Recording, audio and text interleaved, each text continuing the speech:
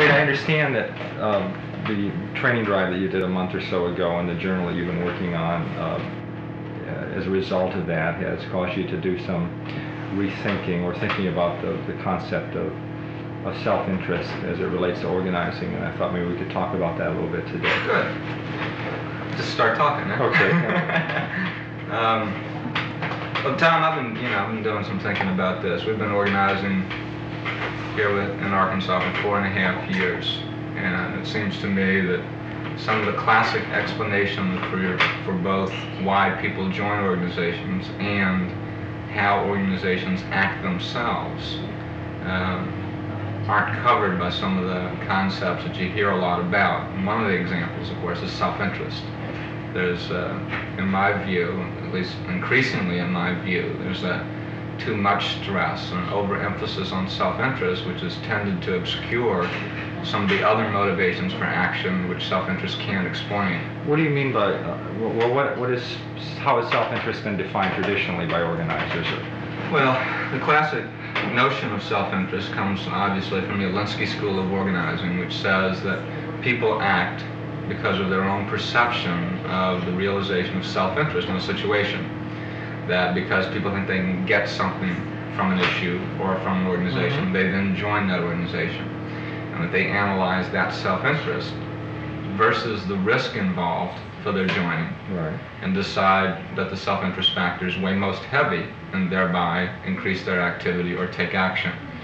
I'm not convinced that it isn't perhaps the other way around when you actually look at it. There's a couple of things which become pieces of evidence in looking at another direction. And I don't know that we have a substitute for self-interest, but I think self-interest is a useful tool in explaining some actions. Well, it's been like the keystone of a lot of the internal financing mechanisms of ACORN. In terms of discount systems and membership benefits, the idea that you get something for your dollar has been a key thread. Well, the classic definition of self-interest is, of course, economic. But even when you look at the discount system, the motivations for the creation of the discount system was self-interest. But the participation in the discount system has never been high. What explains the fact that people will pay up their dues, become extremely loyal ACORN members, and may, to this day, never have used a single discount? And so some of the reasons why people may consciously define their participation in it may have, in reality, very little to do with why they actually do it, because they don't use those very things that they define as being attractive to them. For one example, what we found in the PICO drive was two things. One is that, contrary to a lot of ACORN organizers' belief, you can get discounts if you expect to get them. Yes. And secondly, that you can get people to use those discounts if you build an expectation that they will be used. In other words, it wasn't just simply self-interest that motivates someone to use a discount. It was that they were organized to use a discount, which is not self-interest. It has to do much more with the creation of expectation.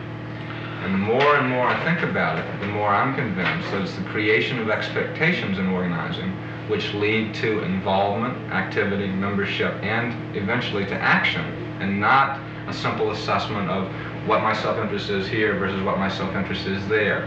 I'm not sure that people have that accurate a rational analysis of their own self-interest. That's interesting, just relating it to like the benefit kind of system as well. I've always been puzzled in some ways by the phenomenal success of the Food Buyers Club, because of the tremendous amount of effort and energy and work that goes in, not even just by people that work in it and get more and more of a discount, but even actually the process of buying the food involves, if you were to weigh the amount of time involved in it and the whole process, that there's something more involved there than just dollar savings, that kind of stuff.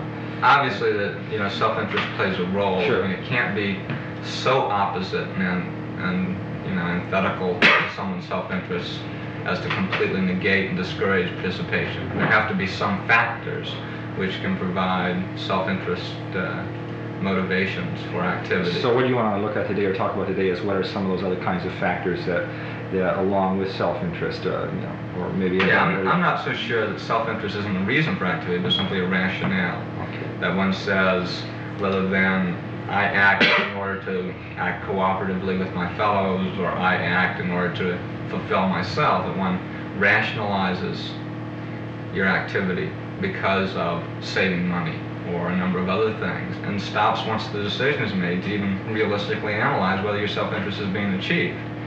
People in the Food Buyers Club, for example, I don't think consciously make it a decision every time they go down there whether or not they're saving 20% or 30% or 10%. For that matter, I think if we said to people, and this is a scary concept in some ways, if we said to people, you are saving money, to some degree, I don't think the participation in a Food Buyers Club would be all that much reduced, even if they weren't saving money. And in fact, even if the prices were higher.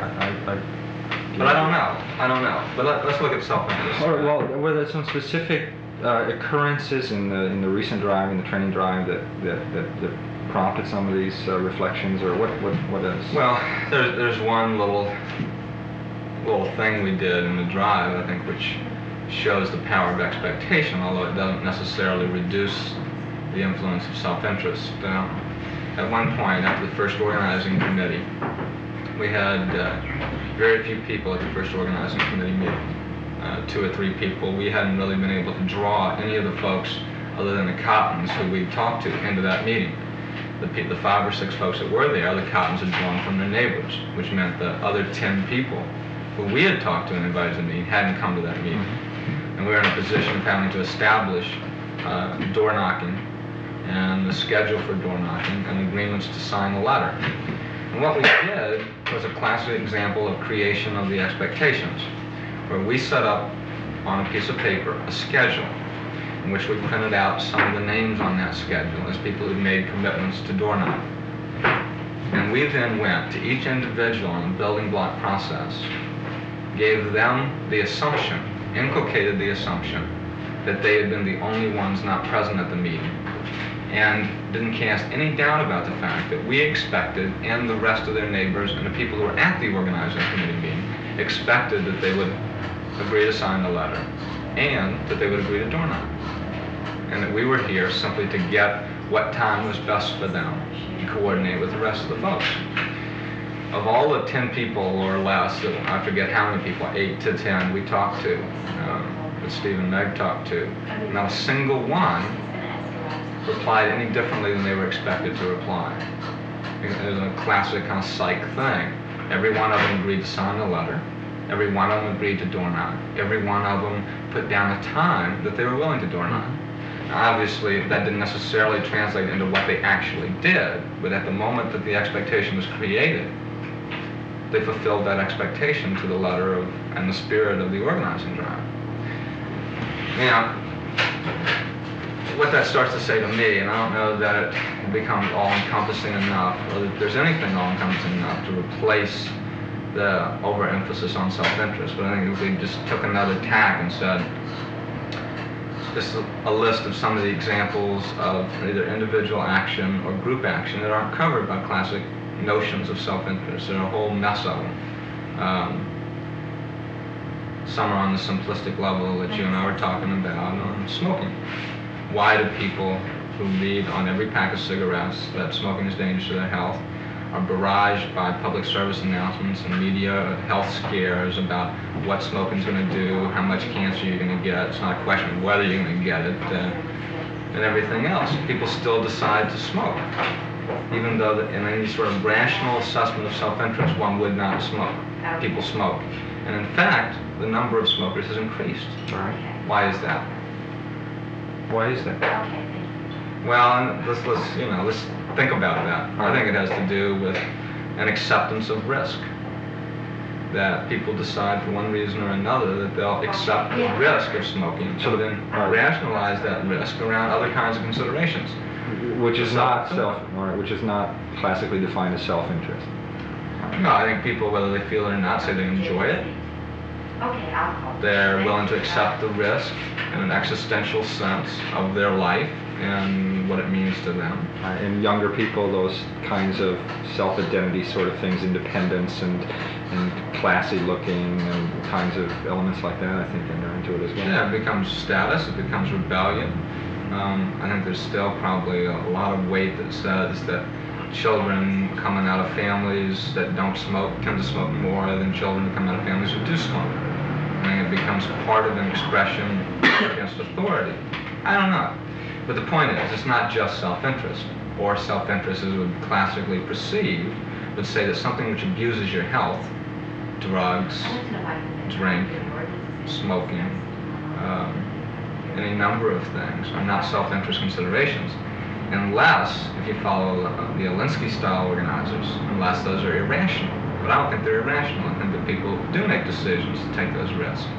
Violence, how is violence covered? Most participation in violence is not within the self-interest of any individual or how they see it. Yet it's still a rational, it's not an irrational kind of an action to take. I think a lot of people have made the mistake as organizers to say that because something is emotional, therefore it's irrational. The opposite of emotional is non-emotional. It's not irrational.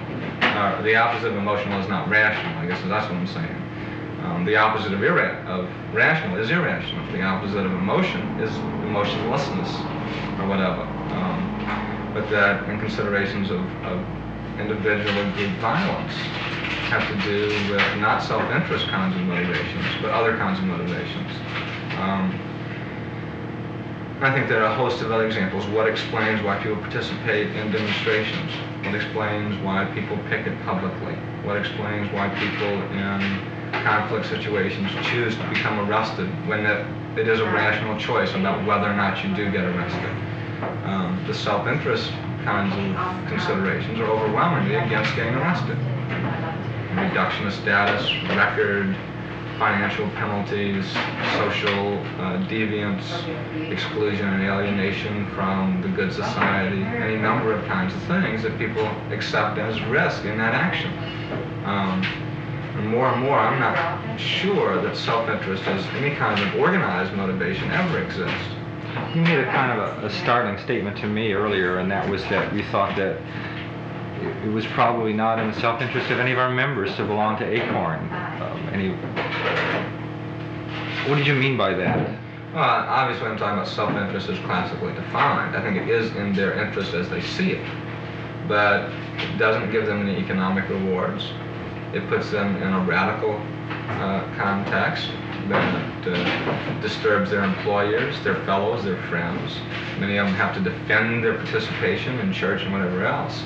I think part of what encourages membership in ACORN is the acceptance of risk, is the acceptance that one does do something which sets himself off or sets herself off from their fellows and therefore establishes some fulfillment in their own identity.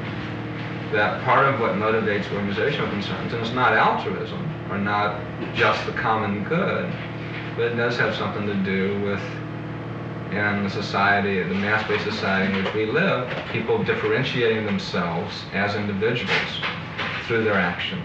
So it's the very riskiness of something like ACORN that makes it attractive to some people. Part of it is. All right, the question I would have is, does this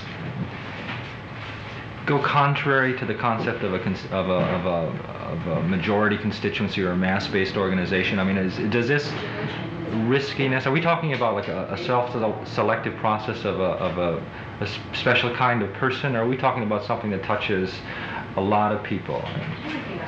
Well, just attractive to everybody, riskiness. You know, I think it's a little dangerous if we try to substitute one for one to riskiness. Okay. But I think there's probably, you know, looking on a polar extreme, that there's one extreme that operates only according to self-interest, as classically defined.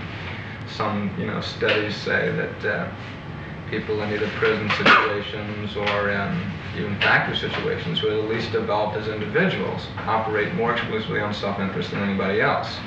On the other extreme, there are obviously those who radically set themselves off from their fellows, and therefore are willing to take risk, and those risks become the enhancement of self. Obviously, what I'm saying is not that you switch this side for this side, but there's some middle ground in here. And I think part of that middle ground is how you define the expectations, how you define either what the interest or what the risk is, and that reestablishes self-interest, not as a reason for all action, but as a rationale for some actions. And I think it becomes still a useful organizing tool if it's understood in that context. But that those organizers who try to explain all actions, especially group actions, as motivated by self-interest, are analytically missing the whole boat, because self-interest is bankrupt in that context. I think part of what it is, obviously, is not just the risk takers, but people, I think, as a majority constituency, have a great need to fulfill themselves more, and they aren't getting that now from the established or accustomed sources that they would find fulfillment. Church, work, family, school, any of those kinds of things. The other thing, the question obviously is not either or. If self-interest is over here and risk-taking is over here, part of what current organizing practice says is you try to move self-interest to be the majority constituency. And I think part of the question for us has got to be how you use self-interest, but at the same time make the risk-taking, if you will, or the enhancement or fulfillment of self through external activity, which negates classic self-interest, become a majority kind of a principle.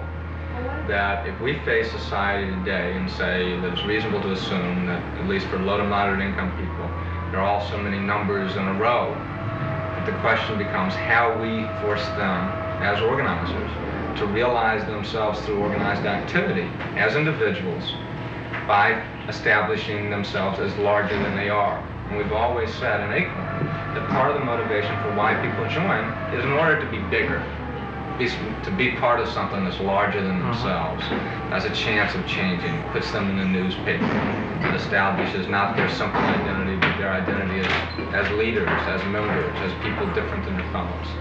And I think what we have to do is stress that more, not eliminating completely self-interest, but define that as their self-interest, at least in how we operate, and certainly not to try to give them self-interest as the explanation for all their activities. It just doesn't cover enough of the range. So I don't know. How does that translate into specific kinds of ways in which an organizer would operate, say, or his role, or the way he relates to the constituency? Well, obviously, part of what I'm saying in terms of the organizer's role is that too many organizers have tended to kind of wait for self-interest to establish the motivations itself. And they see their role as organizers being simply to define what a Tom Hickey self-interest is in joining the Pike East Community Organization. And I think what it means for organizers is that we assume the self-interest, even if we don't understand it. And what we then build is the expectation that a Tom Hickey and Tom Hickeys then join ACORN and then participate in action. And what we don't let fall at all is that expectation in this creation. I think that's part of what it means, is that, and it has to do with the whole orientation of how we think as organizers. If we think that it's reasonable to assume that given issues in the neighborhood or issues in the state or the lack of power that people have or anything else, that it's natural for people to join organizations, we're missing the entire boat. Organizations are not natural kinds of entities, but artificial ones. People have to make artificial, not natural choices about joining an organization.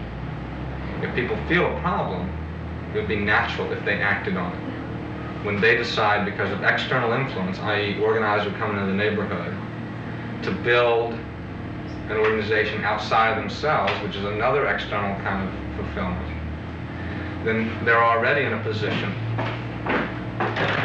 deciding opposite what their classic self-interest would have been. Can you take can you concretize this in some way? Either take a very delimited kind of neighborhood issue or a major campaign, and see how approaches might differ? Well, to some degree, I think already ACORN, in terms of how it's done a lot of campaigns, has gone based on expectation rather than self-interest.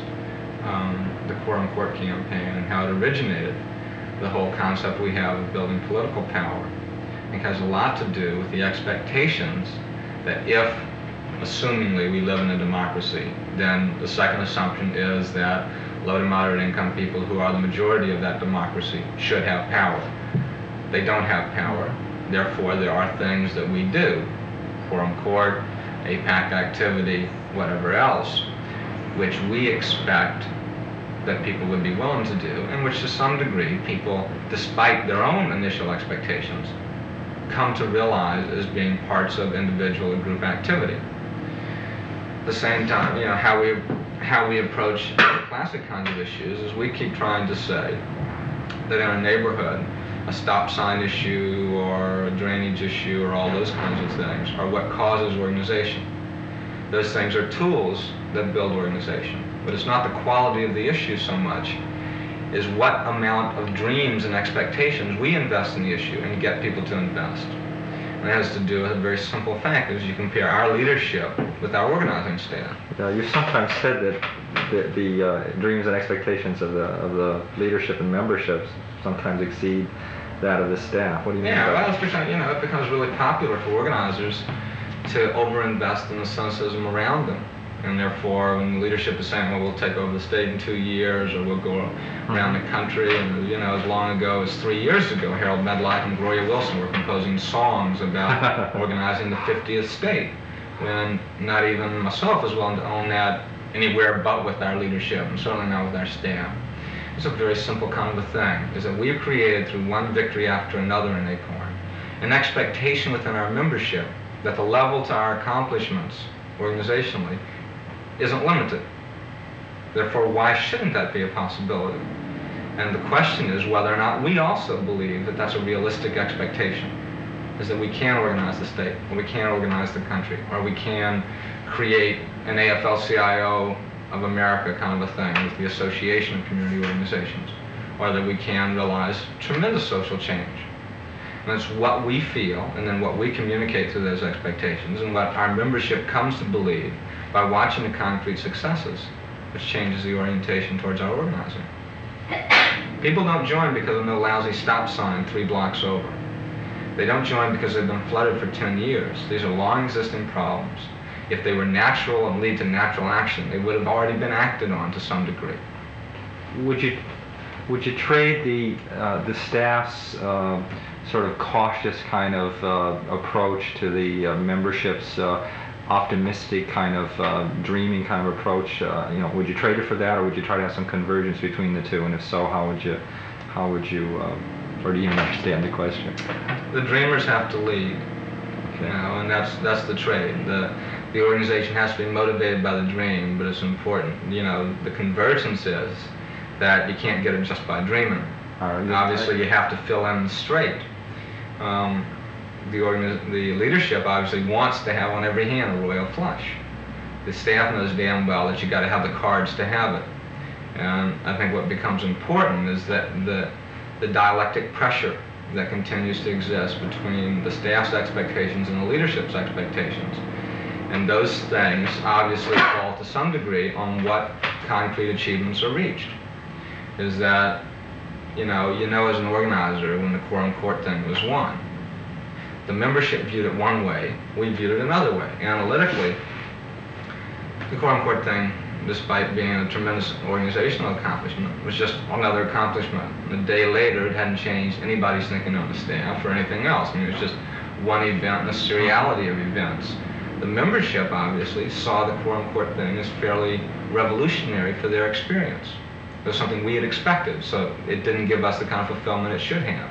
Once again, our goals increased in order to satisfy ourselves as organizers.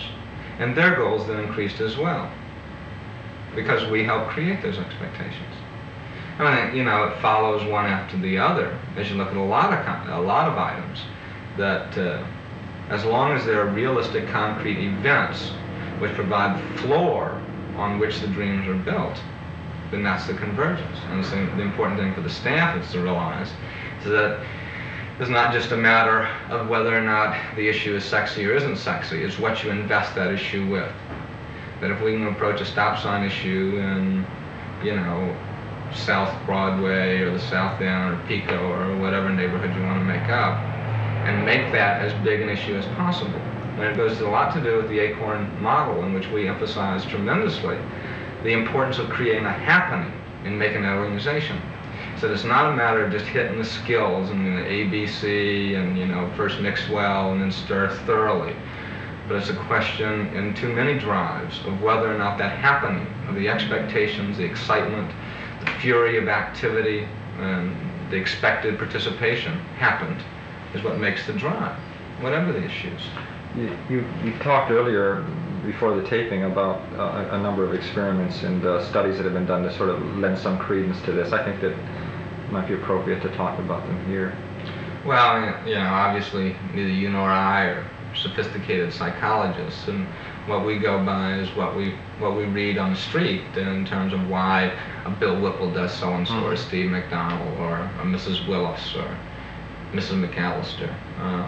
But if you look at some kinds of work that has been done, you see a lot of examples that kind of give rise to this kind of thinking. And one of them is obviously the test in schools, where they said to teachers, these are the students who will do well and these are the students who will do badly.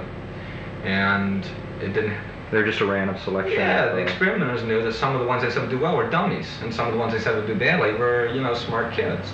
The teachers, though, they expected the good ones to do well. What do you know? A year later, they did damn well, and the ones who expected to do badly, they did badly. In the Hawthorne experiments at Western Electric, they tried to induce every kind of self-interest stimuli to get increased production. No matter what they did, even including taking away all the stimuli, they still got increased production, because the people themselves saw themselves as special. And I think that's a heck of a lot of it, is whether or not we see it, and then whether or not we translate that assumption that they are different, that they are special, and to be an ACORN member means that you are something else.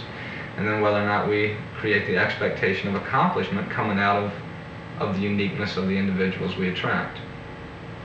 Now, what's the dangerous parts of this? There are two of them.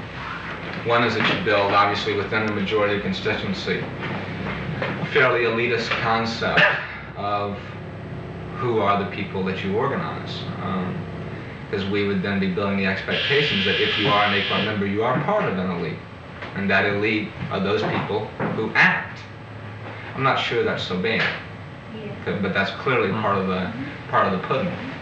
The other thing is whether or not we don't fall into too much pseudo-behavioralism, where we're saying, we can create this expectation, and then these people will make that expectation realized. But I think what self-interest does is that it negates essential parts of humanity. That people do act on some risk, that people also act according to authority and what authority tells them to do.